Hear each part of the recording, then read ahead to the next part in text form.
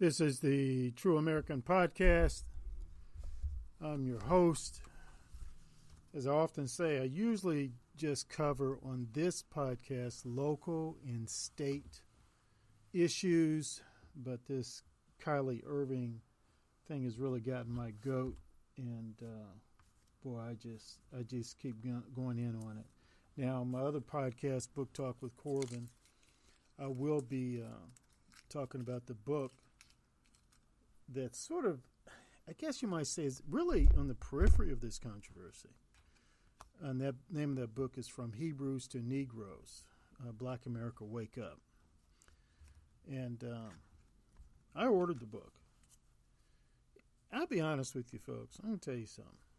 If Kylie Irving had ever tweeted a link, and I got it, and it was a link about a movie or something, I probably would have ignored it.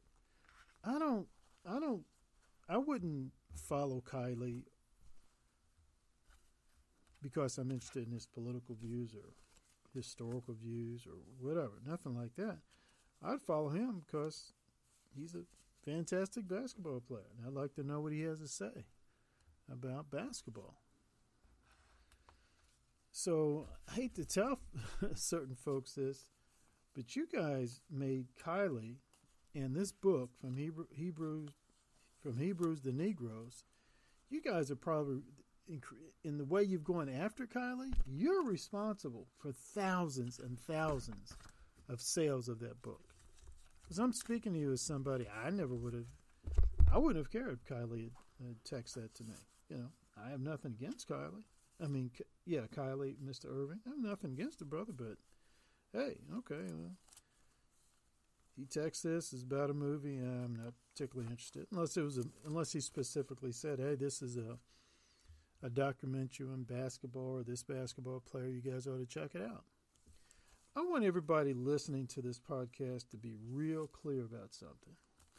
Kylie Irving is under tremendous attack, not for what he said. He didn't say anything. He didn't say anything about Jewish folk. Nothing. He didn't say anything about Judaism. Nothing. He just tweeted a link to this movie from Hebrews to Negroes. That's all he did. They cannot produce one Twitter link, statement, or whatever, where Kylie is saying, "Hey, this is a great movie. You guys need to check it out." He didn't so much as say, "Hey, this is an interesting movie. You guys ought to check it out." He just tweeted the link. That's all he did. And look at this firestorm of attacks on this guy. Let me repeat this. Kylie said nothing. Nothing. He didn't say anything about Jewish folk, Judaism, nothing. He didn't even praise the book or condemn the book. He didn't say much of anything. Well, it was a movie. He tweeted a link to the movie. He didn't so much as say the movie was right, the movie was wrong. We had mixed feelings about the movie. He didn't even say anything about the movie. Those are facts, people. Those are facts. Don't act like those are facts. And look at this firestorm of attacks against this man for saying nothing. He didn't say anything. Now, I want to go over some of these demands that came from his basketball franchise. You know, I think he plays for the Brooklyn Nets, and they put out this statement that Kylie must meet these. They're demanding that he meet these 6 conditions. Folks, these aren't requests. These aren't suggestions. These are demands. And I want you to think about every one of these demands. And I want you to think about it and say to yourself, what did this man say? What did this man do? Let me tell you what he said. Nothing. I'm going to tell you what he did. He tweeted a link to the movie From Hebrews to Negroes. That's it. Those are facts. Here are the demands. Apologize and condemn movie. Why? Apologize about what? Apologize about a movie that someone else produced? Apologize about a movie that someone else directed? Apologize about a movie that someone else is distributing? No, by the way, one of the people distributing this movie is Amazon.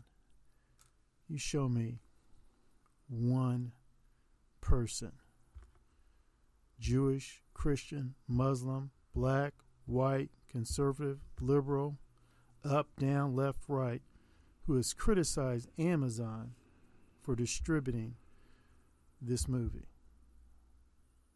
Oh, they jumped all over Kylie Irving.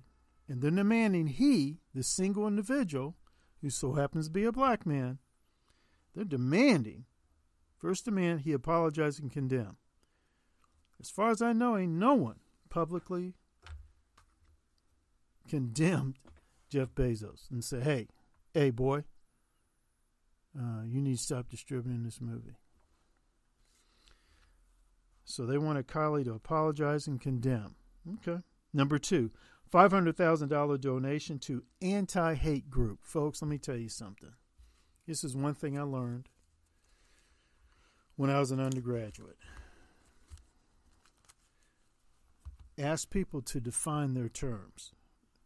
Try to get a clear understanding of what they mean by something, so that you can give, a clear, better response to what they're saying, so that you can really understand what they're trying to say to you.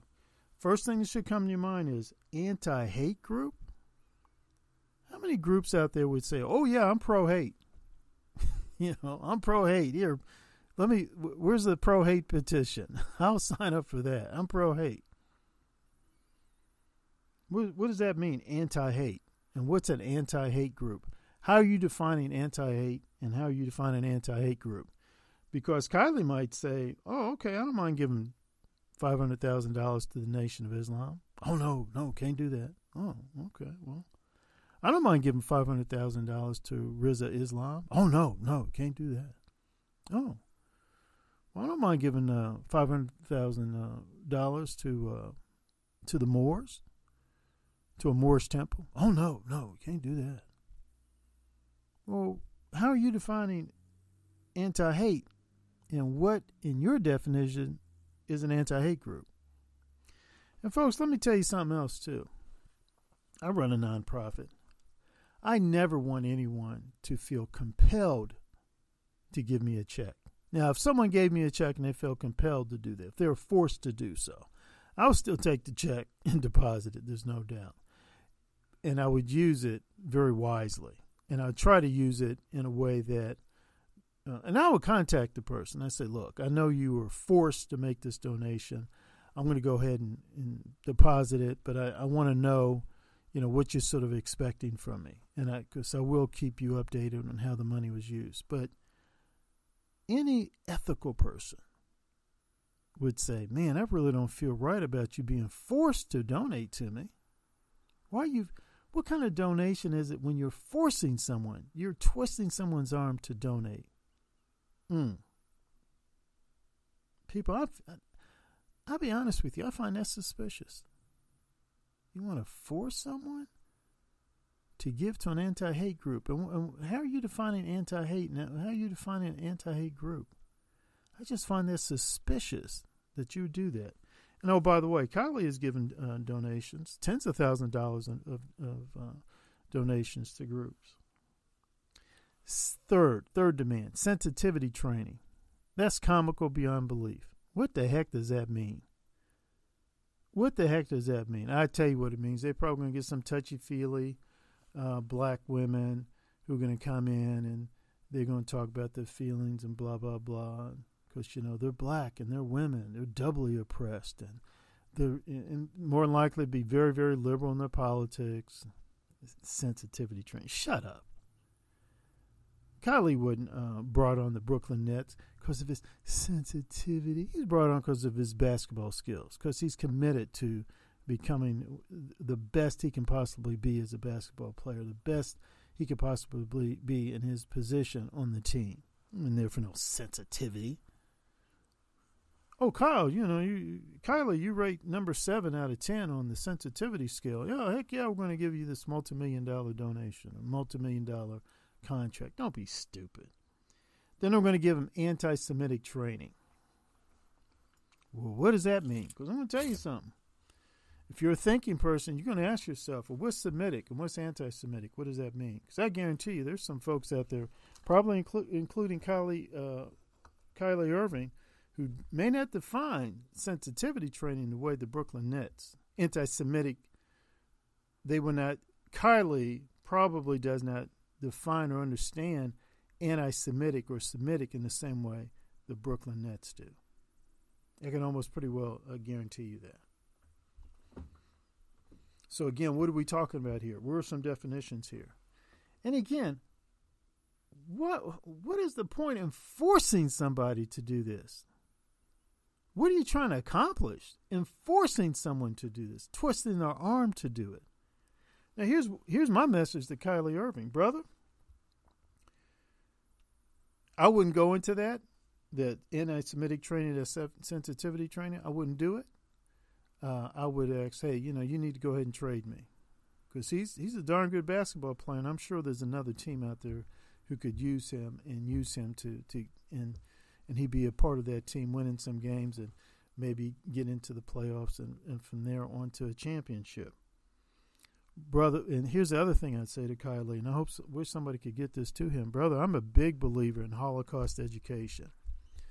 We have a rabbi here in Kentucky, and he taught me a lot. He's taught me a lot about Holocaust education on your own.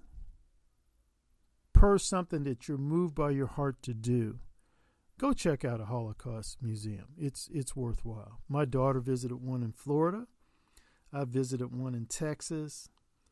Brother, if I had the money and the time, I would go visit the Holocaust museum in Israel, and they also offer some Holocaust training. It is very good, brother.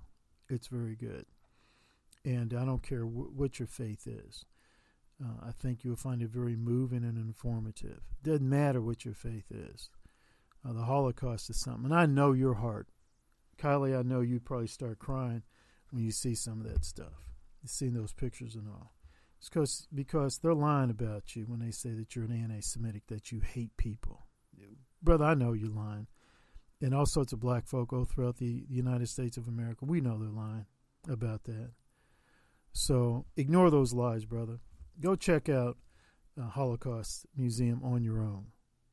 When you feel moved by the Lord, the Spirit of God, to do it. And if you could ever possibly go to a Holocaust Museum in Israel, please do that. And don't tell other folks about it. Don't tell the media about it. Don't tell the ADL about it. Just do this because you feel moved by the Spirit of God to do that. You go check that out on your own. I've received a lot of information. I've been, like I said, my daughter's been to one. I've been to a Holocaust museum. I've on YouTube, I checked out some things about the Holocaust education they offer there, and I've spoken to a rabbi. And actually, if you go to my website, booktalkwithcorbin.com, you'll see an interview I have with a rabbi about. We do have a need for Holocaust education here in the United States. There is a need for it. I think there's a great need for it. I don't think schools should be required. Public schools should be required to do it. I don't think they should be compelled to do it. But if they feel there's something they want to offer, then they should voluntarily do that. But really, this is something that should come from a person's heart. This is something couples, families should do. If you have children, please go check it out. But don't tell the ADL, don't tell the Brooklyn Nets, and don't have these knuckleheads. That's what I said, knuckleheads, and the ADL and the Brooklyn Nets force you, compel you, twist your arm to go receive some Holocaust education. Here's the other. Meet with ADL leaders. Why? To get beat up? I mean, why? They're not there to listen to you. They're there to lecture you. They're there to tell you what to think and how to think it. That's it. What's the point? What's the point of a meeting like that?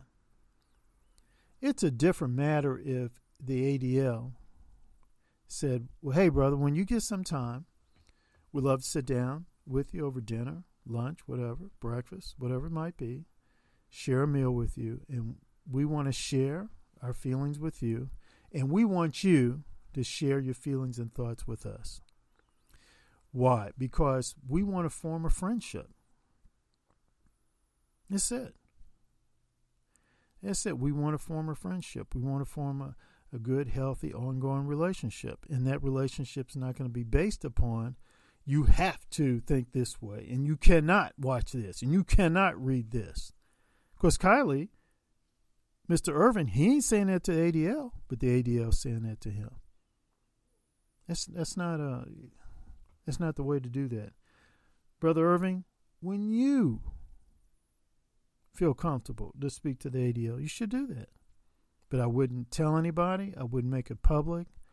I would just pick up the phone. Actually, I would really just try to find a rabbi and say, Rabbi, I just want to sit down and talk to you about some things. I want to share some of my thoughts and feelings with you. And I'm sure a true rabbi would say, yeah, brother, it's no problem. And yeah, we'll do it in confidence.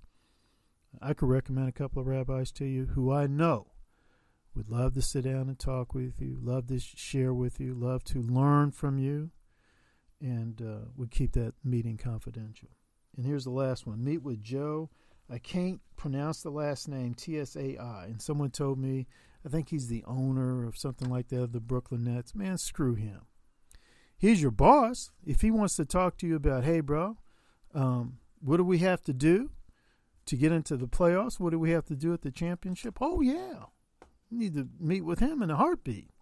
If he wants to talk to you about, renewing your contract, renegotiating your contract, offering you some more money based on performance, offering you some bonus money. Oh, yeah. Sit down and talk. No problem. Maybe he wants to talk to you about trading you to another team. Yeah, okay, bro. No, if it's something like that, I say, no, man, you can talk to my agent about that. But, if he just wanted to do that, I have no problem. Maybe he wants to talk to you about, Kylie, Mr. Irving, man, I want to sit down and talk with you about partial ownership in the Brooklyn Nets, or teach you how you can get partial ownership in another basketball team. Other than that, no. Just let him know. No. My name is Kunta Kinte. It's not Toby, and I'm not going to change it. I don't care how many times, you demand a meeting with me. Of course, it's not just a meeting with him. It's a meeting with him, and you have to show him, prove to him that you're hey, I'm sorry. Are you serious? Are you serious? Do you understand? He has a demand like that clearly demonstrates having no respect for you whatsoever. I teach young people. Hey, young man, come here. I need to talk to you. I don't sit there and when we go in my office or wherever, we sort of go to the side. I'm not sitting there saying, hey, bro, what's going on? What are your thoughts on this? What do you think? We're not equal. I'm letting him know I'm disappointed in what you did. I don't want to see that happen again. Or sometimes I'm praising him. But we're not equal. We're not equal. That's not why I've initiated that conversation. We're not equal. He's not saying that, hey, man to man, mono to mono, whatever. He's not saying that. He's saying, here, boy, come here, boy. What's wrong with you, man? You better show me a different attitude right now. That's what he said. You know that.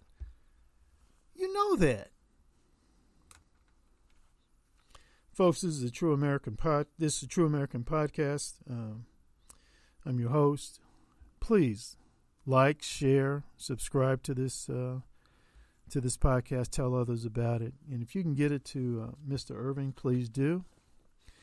And, man, I'll probably be saying some more things about this because the more I research this,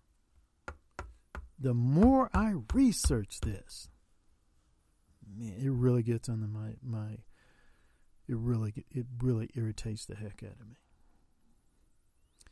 Mr. Irving, it's very important that you, brother, look, I understand if you think at one point you may have to grovel a little bit in order to save your basketball career. I get that. You probably got a lot of people dependent on you. You know, you've helped out a lot of people. You probably want to help out a lot of more people. Brother, I get that, honestly. You know, I can't come close to paying your bills. I can't come close to helping your family the way you would help your family.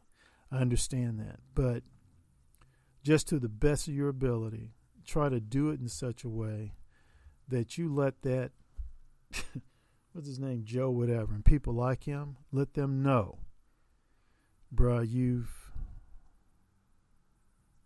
you've waged economic warfare against the wrong black man. Always remember this. Kylie, when you get a chance, read the autobiography that Frederick Douglass wrote. I think it's called The Life and Times of Frederick Douglass, or The Narrative of Frederick Douglass, or something like that. It's not a big book, but it's very powerful.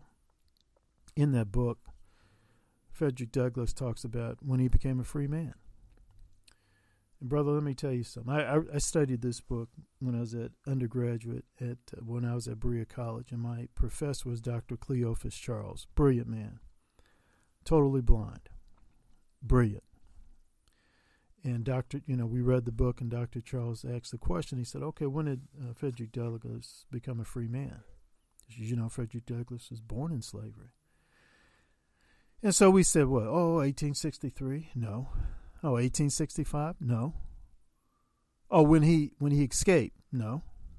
No. Well, when, Dr. Charles?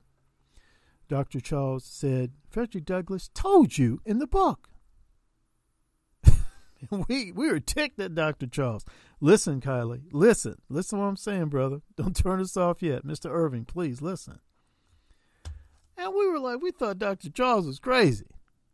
So Dr. Charles said, turn to such and such a chapter, turn to such and such a page, read this. And what he had told us to read was where the slave master and Douglass, the slave, they got in a fight. I mean, a knockdown, drag out fight. And then at one point, the white slave master said, stop, look. Can you just go ahead and do this? He asked them, one-to-one, man-to-man, can you do this for me? Before, he was like, look here, Negro. You do what I tell you to do. I'm telling you to go to sensitivity training. I'm telling you to do anti-Semitic training. I'm telling you to donate to this group. I'm telling you to condemn this movie. I'm telling you to meet with me and to show me that you're apologetic or whatever. I'm telling you, no. Hey, that was his attitude before the fight. And then during the fight, he dropped that attitude. Yeah, Joe dropped that attitude. And then he said, the slave master said to Frederick Douglass, look, can you do this? And Frederick said, yeah, I'll go ahead and do it. I mean, it was a knockdown, drag out. And Frederick did the task, and he said, at that point, he realized that man is no better than me, and I'm no better than him. I'm a man, he's a man. And it was at that point Frederick Douglass knew that he became a liberated man in his mind. And therefore his physical oppression was untenable. There's no way he would have been able to continue to live with shackles on his body, because the shackles on his mind had come off. Read that book, brother. I'm telling you. Falls right in line with The Miseducation of the Negro by Dr. Charles Woodson, by Dr. Woodson. It falls right in line with the teachings of Robert Sobukwe in South Africa, Stephen Bantu Biko in South Africa. I remember one time some guy I think it was George Clinton. He said, free your mind, your butt will follow. I'll never forget that. So that's what Dr. Charles was trying to teach us. He said when his mind was free, when he realized, man, I can't, no, I can't live this way anymore. I'm a man, like he's a man. He's no better than me. I'm no better than him. So why is he my master? Why is he calling me in to speak to him and show him a trish, show him that I'm sorry? Why is he demanding I do this, do that? I'll tell you why he's doing that, brother. Because he has that master mentality. He doesn't respect you. But, brother, you have a liberated mind now. You're like Frederick Douglass, man. You're like Dr. Woodson. You're like Robert Sobukwe, Stephen Bantu Biko. You got that liberated mind. Your physical oppression is just going to become untenable. It's just nothing you're going to be able to live with. So just bear that in mind, bro, as you go. Just bear that in mind. And, hey, man, it wasn't until much later that Frederick Douglass literally, ran away. So, man, you don't have to make any dramatic changes now. You already know where you're at mentally. So, okay. Okay, so, just bide your time, man. Make that money, bro. Put that money away. Invest that money. Put that money in the stock market. Create a foundation or two. Quietly, behind the scenes, discreetly, give money to groups that you want to give it to. Go play Play your heart out. Become one of the best basketball players you could be. Hone your craft, bro. Just slowly and just quietly, discreetly do that. Because there's going to be a point in your life you're going to be like Frederick Douglass. Then, boom, you're out there. And look at all that Douglass accomplished. Look at all what he did. Booker T. Washington, Robert Sobukwe, Dr. Woodson. On and on like that. Brother, you just bide your time, man. But we all know what these 6 demands they're coming from. We all know they're nonsense. Brother Kylie, we know. We know, brother. We know. This is the True American Podcast. I'm your host. Please like, subscribe, share this podcast. Thank you.